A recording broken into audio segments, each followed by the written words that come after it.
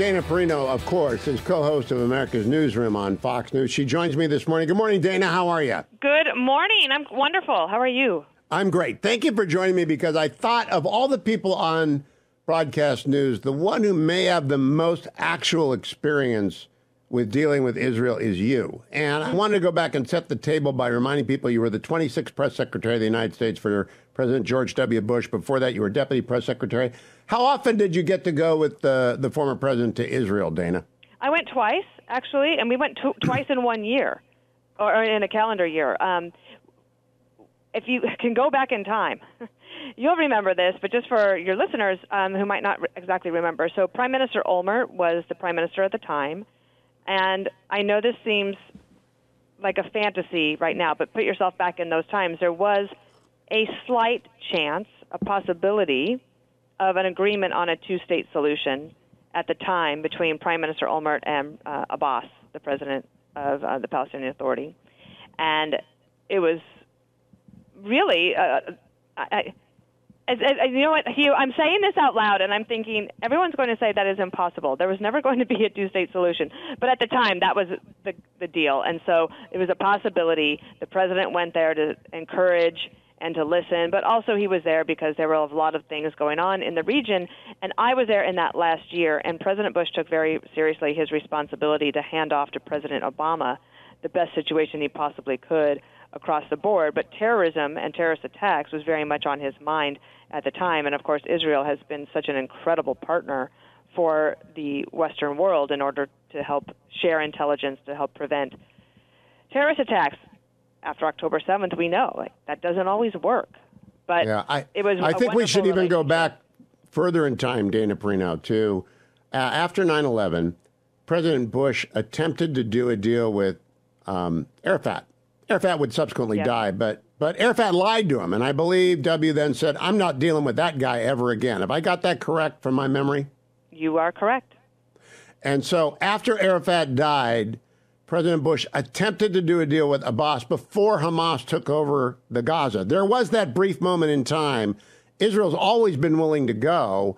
And how optimistic was it on Air Force One that the two-state solution could actually happen? I would say just mildly optimistic, because one of the things that was happening at the time was Olmert's government was very, I would say, unstable. There was always a threat of a new election being called because the coalition government was having a difficult time working together. I'll tell you my favorite story, though, of that time, and it was about leadership.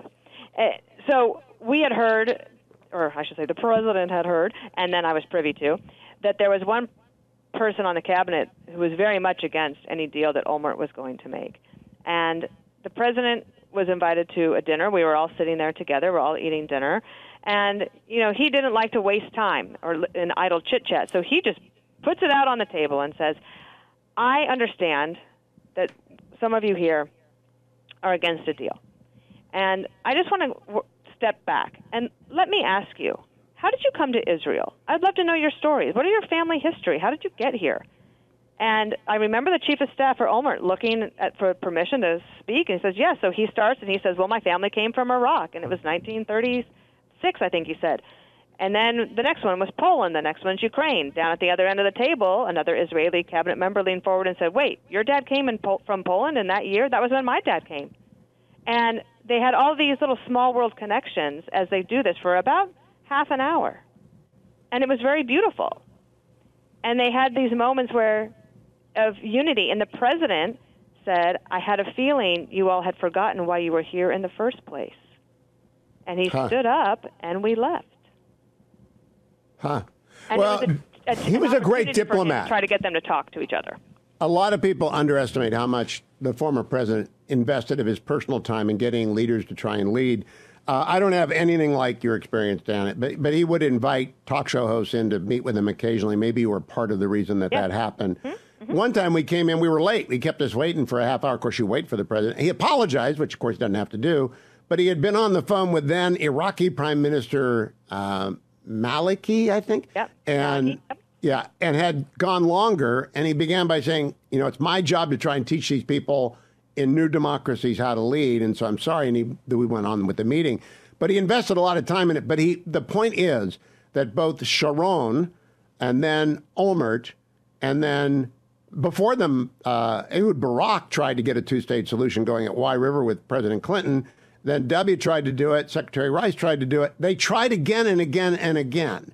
And it doesn't work because the Palestinians never want the deal. At least that's my understanding of it. What's your understanding of it? I think that is absolutely true. And it's one of the reasons I feel so strongly about the coverage that we're doing here, and the coverage that you're doing. I know that you and I follow each other on Twitter. We don't get a chance to talk all the time, but we have similar thinking about this moment for Israel is about their survival, the survival of the state of Israel. And you just have to look at what Shinwar, the head of Hamas, said over the weekend. He said, oh, you think October 7th was bad? He said, we'll keep doing it. We'll do it over and over and over again. And that is why Israel is determined to destroy Hamas. Hamas can never be allowed to continue. And yet, Hugh, I'm worried because I sit there and I read the coverage of what was happening over the weekend and the message that Kamala Harris was delivering, and I'm worried about America's position here. Let me, if I can, I want to play for the audience who may just be tuning in what the vice president said at COP28 in Dubai. Cut number 22. This is Vice President Harris yesterday, I believe. So I'm not going to reveal the details of the conversation, but I did speak with the Emir, and the work and their commitment to this work is ongoing, as is ours, and our work is ongoing to support some ability to reopen the pause and to have a deal going forward where there will be a pause so that we can get hostages out and get aid in. Now, Dana, let me begin by saying there are two kinds of vice presidents, those that matter and those that don't. Vice President Cheney mattered a lot, and if he was giving a press conference, people would lean in and listen very closely. Am I right about that? 100%. And then there are vice presidents who don't matter at all, and that's Vice President Harris. And when she says she's talking to the Emir, do you think the Emir was leaning in and really giving close attention to what she had to say? I do, because I think that the vice president would never have said that on her own if she hadn't been encouraged to by either the president himself or the national security advisor. And I think that she does want to separate herself from Biden a little bit in terms of Biden having been pretty strongly supportive of Israel and the backlash that he's seen within his own party, especially on the progressive wing. I think she wants to try to distance from that a little bit. So if they encouraged her to say that out loud, I think she would have no problem saying that. Also, last week, she was asked at the Deal Book conference, what do you think about, do you think Israel is obeying the rules of war? And her answer wasn't yes, as it should have been, in my opinion. It was, well, there are many rules of war. Oh, I missed that. I don't like the shakiness there at all. I missed that. I got to play for you the second quote from the vice president from yesterday, because this one's even worse. Cut number 23. Well, as I said, we have to revitalize the Palestinian Authority, which means giving the support that is necessary for good governance, understanding that on the issues that must be resolved as we think of a plan for the day after, it is about good governance, which will bring transparency and accountability to the people of Gaza and the West Bank. It's also about what we need to do to recognize there must be some plan for security for the region, and I suspect as a plan develops, it will take into account interim and then longer term. And finally, what we must do in terms of rebuilding Gaza and a commitment to that. So, Dana Perino, what do you think that means? Well, I think that it means something along the lines of what Antony Blinken said in Israel last week, which is that the Biden administration does not believe Israel has the credit, that's their word, credit, in the geopolitical bank in order to do what it says it wants to do and needs to do, which is to eliminate Hamas. And it also means that she is going to be looking for regional actors to try to pitch in on some sort of aid package for Gaza, while Israel continues to sit there and say, we have suffered the worst terrorist attack in our country's existence. We have to figure out how to protect ourselves immediately, and they need America's help. But I think my take on this, Hugh, is that they're moving forward, and they are trying to protect civilians. We know that. They are obeying the rules of war. No one else is. And she didn't ask anybody in the region to condemn what Hamas did. And the regional actors, they could have helped Gaza in the last 15 years. Did they? No. So I think there's a lot of, maybe, I don't want to say backsliding on the Biden administration because we haven't heard from the president, but in my experience, she never would have said that if she didn't have the okay from the president himself. I'm going to come to Lloyd Austin in just a second, but I liken listening to the vice president to playing Chutes and Ladders. And whenever she gets asked a question, she goes down a chute to an old collection of canards and cliches that she used to, two-state solution, Palestinian Authority, and that if you pushed her, she wouldn't even be able to give you the list of prime ministers of Israel, much less their positions or when the withdrawal of Gaza occurred and how often they've offered and been told no. She wouldn't know what Wye River is. I just don't think she knows anything, Dana. And maybe I'm being ungenerous, but I have a pretty good nose for people who know what they're talking about. I don't think she knows what she's talking about.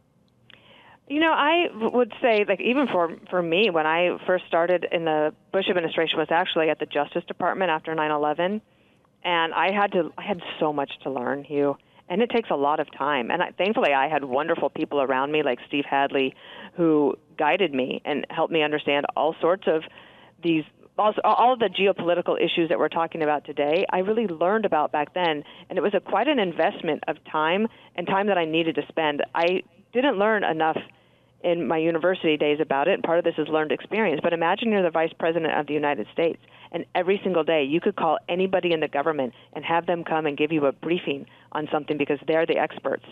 43 used to do that all the time. He would just randomly say, could I get a briefing next week on what's happening in Haiti? And sure enough, here they would come. And he would just always be curious. And I don't see that with her. I have a ton of curiosity. Every day I wake up and I think I know less than the day before.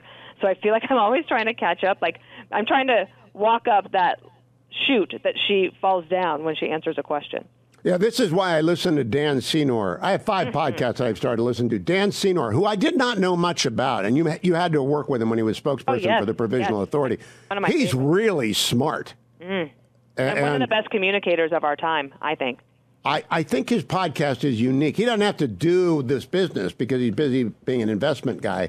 But when he sits down with Aviv Redig-Gur of the Times of Israel, I think that's the most important hour I get a week, and it comes out every Monday. I don't know if you've had a chance to listen to that yet. I listened to about 40 minutes this morning before I came to work.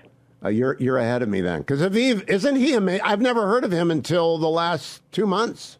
Well, I started listening to the Dan Senor Call Me Back podcast several months ago, and I loved it because he would do 1 week of politics and the next week on foreign policy. And another person I would encourage everyone to follow, and I'm sure you do too, is a guest he had on named Richard Goldberg. And, I missed that. Oh, yeah, Richard Goldberg.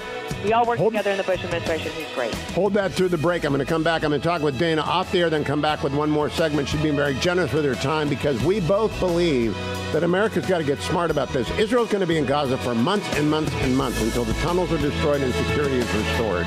And people have to start to prepare for that. And we got anti-Semitism in Philadelphia. Lots to talk about with Dana Perino. Stay tuned. I'm back now with Dana Perino. This will air on my podcast, and I'll return to the on-air broadcast in just a minute. Dana, you're very generous towards successors as press secretary. I think probably you inherit that from former President Bush, the same attitude. He never speaks ill. I don't want you to speak ill of Karine Jean-Pierre. I just wanted to know if your deputy took the hard shots and the hard slots in the way that Admiral Kirby is doing it for Karine Jean-Pierre. They don't put her out in harm's way right now. Why is that? John Kirby is an excellent communicator. Yes. And I think that they're using their best tools. One of the things that a press secretary can do is say, look, I don't have all the answers, but I'll get you somebody who does. And so in some ways, perhaps, she is saying, let me do the smart thing here and get him to do the briefing on these particular topics because perhaps she knows that there's a limitation there or that it's extremely frustrating for the people in the briefing room and those listening. The other thing is, Hugh, that I was never more recognized except for when I traveled as press secretary to South Korea and Israel, Why? Well, there were two states that were very concerned about their safety, South Korea because of the north and Israel because of the region and the concerns there. Because our allies listen to everything the White House says. So the press secretary briefing is very important. So I think that's one of the reasons they put John Kirby in there. I think that she would perhaps be better served by having a little bit more time with President Biden. I don't think she has a lot of it. I don't think he spends a lot of time with those people, so that they're always sort of not quite sure what to say because you don't have time with him, so you don't know what to say. You know, I do want to pause on Admiral Kirby is extremely well prepared. And he is also by far the toughest on Hamas of all their spokespeople and of all their officials. I think he's got clarity that everybody else lacks. Have you noticed that? Yes, I believe he is a personally principled person. I also think that he and his deputy, Sabrina Singh at the Pentagon, continually have to figure out a way to get the administration back to where they need to be after the progressive left leaks something or says something that makes it look like the Biden administration is moving away from Israel.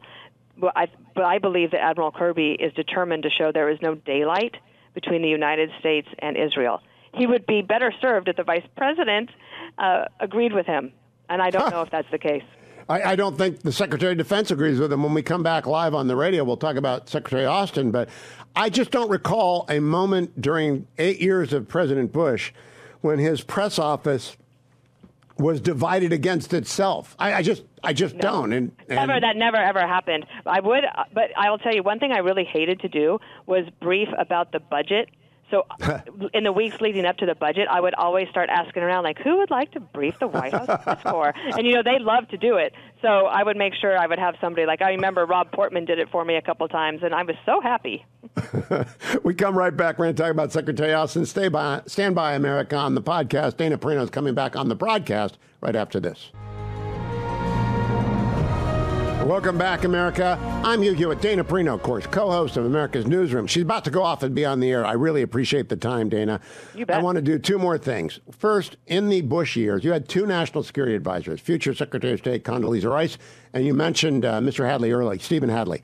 I never saw Stephen Hadley that I can recall give a briefing. I don't believe I saw a lot of Secretary Rice before she was Secretary Rice.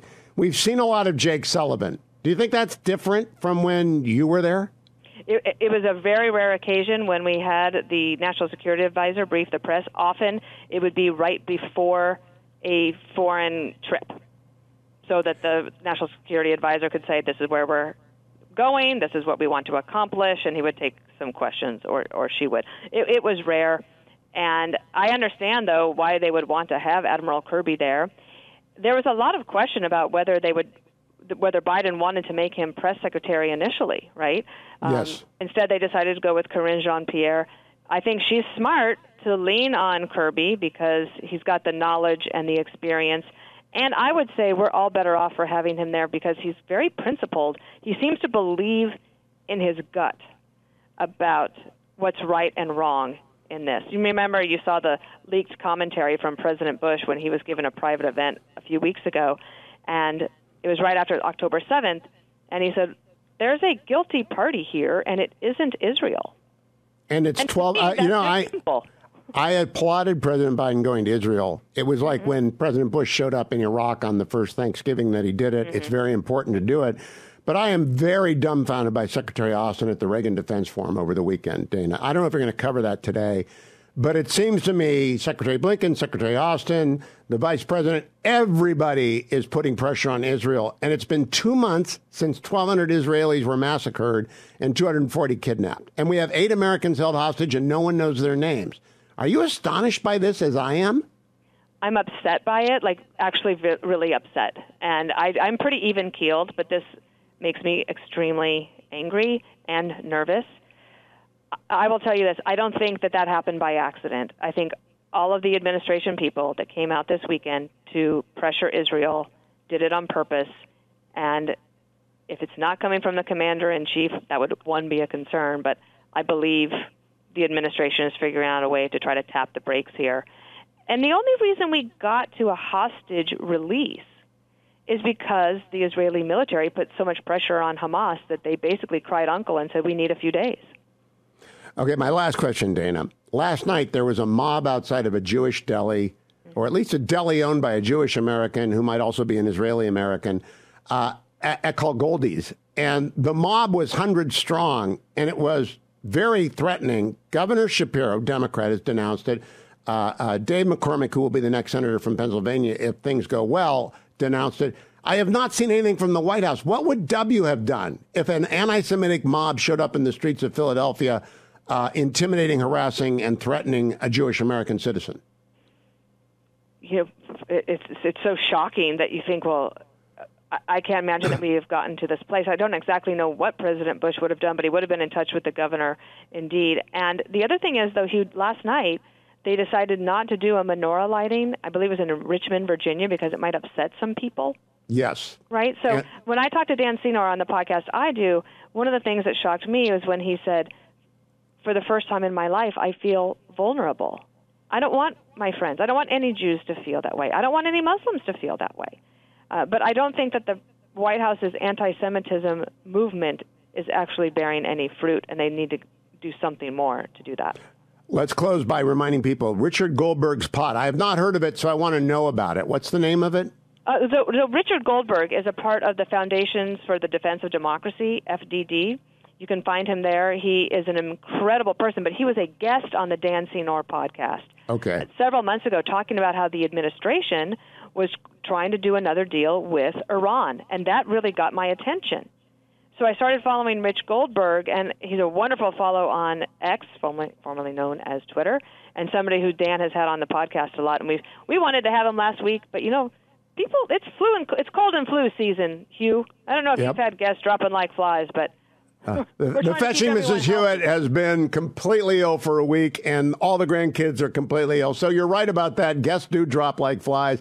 Dana, you didn't. I appreciate your joining me so much. Off to America's Newsroom with you, the only morning show worth watching.